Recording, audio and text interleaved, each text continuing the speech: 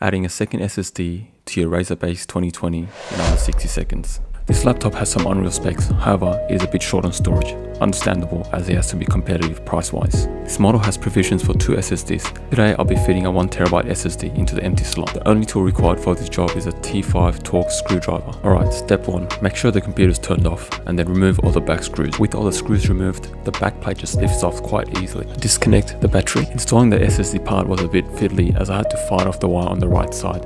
Well, the idea here is to insert the SSD in a 30-degree angle, then push it down, reinstall the mounting screw, and you're basically done. Now reconnect the battery and install the back cover including the screws. Once your computer is turned back on, click on start and search disk management. Once opened, you're prompted with this riddle, MBR or GPT, either is fine. Click on your unallocated drive and select new simple volume. Keep pressing next and you're done.